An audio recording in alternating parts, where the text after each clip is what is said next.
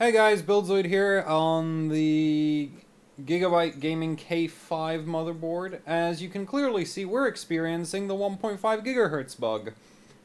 And I figured I'd show this to you because, well, somebody might actually bother to Twitter this or mail this to Gigabyte. Actually, I'll tell my contacts for Gigabyte that, hey, I kind of know what causes the 1.5 gigahertz bug. You might want to fix this because, as you can see, we're stuck at 1.55 gigahertz here. If we run Cinebench, the clock's not actually going to go up. It's just going to run incredibly slowly.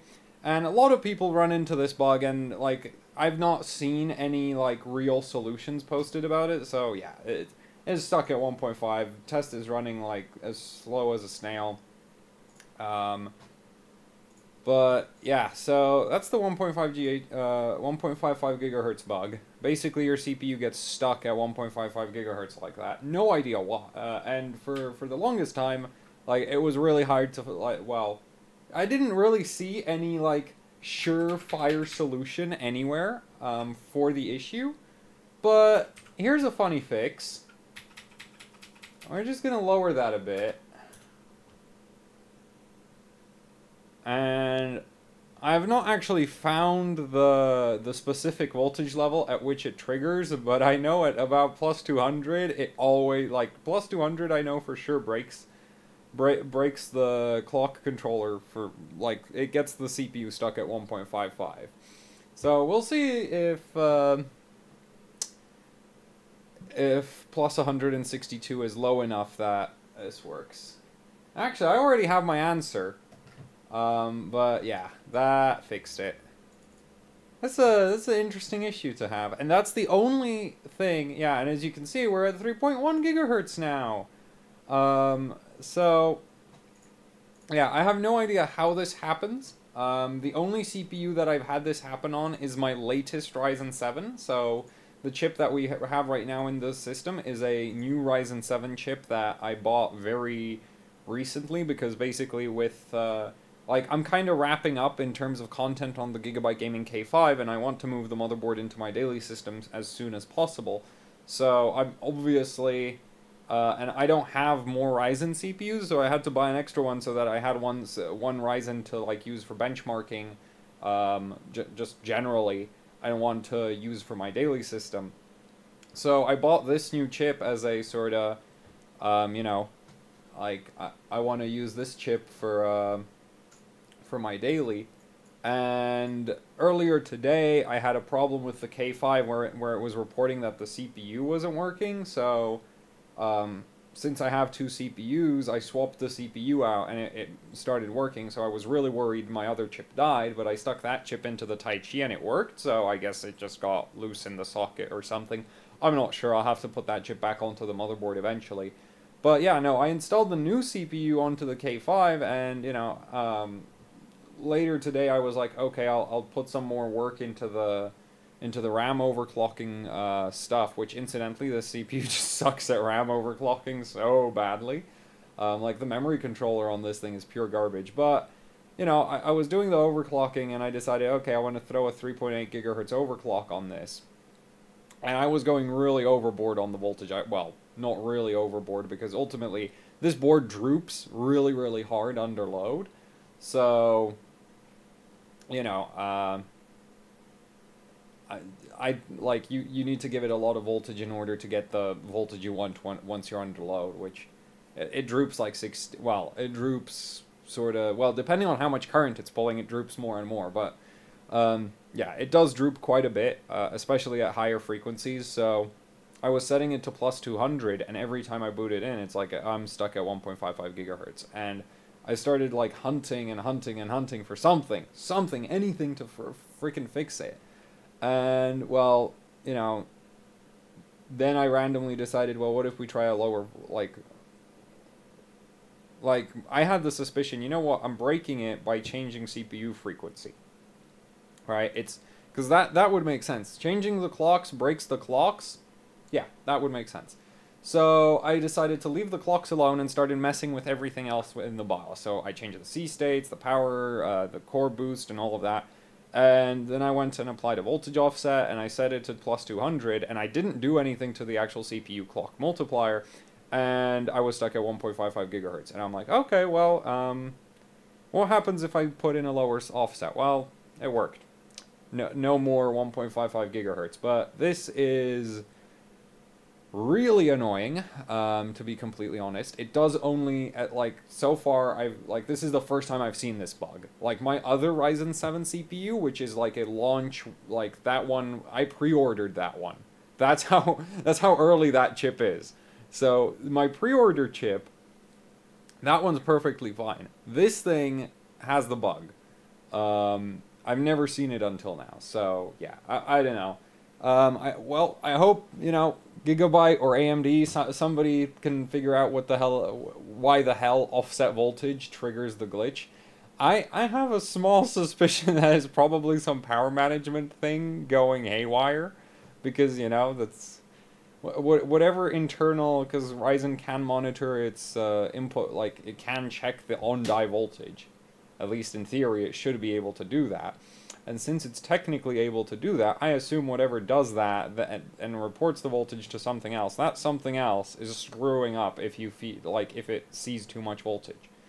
I'm gonna have to test this chip on the Tai Chi, but for now, yeah, 1.55 gigahertz bug. If you run into it on a Gigabyte Gaming K5, just don't use lower your offset voltage. Literally, just lower your offset voltage and it'll go away. And I do understand that means, you know, you can't run as high an overclock, but, well, until this gets patched somehow, which I'm hoping I hope it's patchable, because, as I said, I have another CPU that doesn't do this at all. So, it's like they screwed up something CPU side, which I imagine could even be, like, hardware level. Because, like, if I put the other chip in, it won't do this anymore. But yeah, that's that, you know, 1.55 gigahertz bug. It's triggered, at least on, I assume other Gigabyte boards as well will do the same thing. It's triggered by offset voltage. It's not triggered by anything else. Like, somebody told me it's triggered if you enter the BIOS 2 times in a row and change settings. Nah. It's not triggered by that. It's literally just offset voltage. You put enough offset voltage onto the in the BIOS, and bam, you get slapped with the 1.55 gigahertz bug. I imagine the X series chips would actually have less of an issue with this, because the X series chips you wouldn't need as high an offset voltage when overclocking on them, so there you wouldn't really need to worry about it too much. But yeah, if you're on like a non-X CPU, because the non-X CPUs, you know, if we set the voltage to 0 here, the non-X CPUs have a really low base voltage or VID, because the offset applies on top of the VID voltage that the CPU requests. And, well, the VID for like a 1700 just stays at this, yeah, at around 1.2 volts, regardless of how high you actually clock it. So, well, actually, no, it actually goes down at higher clocks, which is a bit interesting. Like, at higher clocks, it ends up being closer to around 1.19, which is just, yeah. That's basically, like, I don't know why it works that way. I think it's silly, but yeah, it droops the voltage a bit on the vid. But yeah, that's really, really annoying. But I imagine X series chips shouldn't have as much of an issue with this, because again, you don't need as much offset to get the same final voltage. But non-X CPUs that have this bug, they're pretty screwed, because you need to apply, like, this chip needs plus 200 millivolts to do 1.4 volts idle, which is like 1.35 load, which is like, that's like nothing. You know, that's really not enough voltage to do much of anything. Well, actually, yeah, it would be around 1.35 load. So, that just, like, that sucks. That really sucks.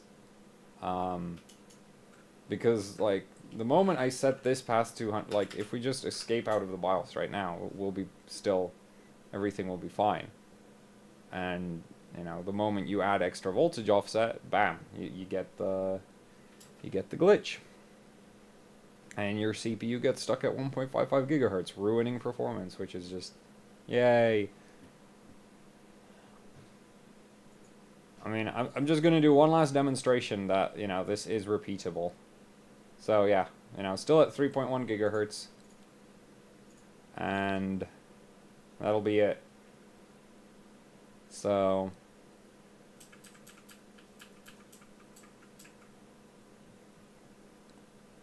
yeah, I don't know what to do about this CPU, though.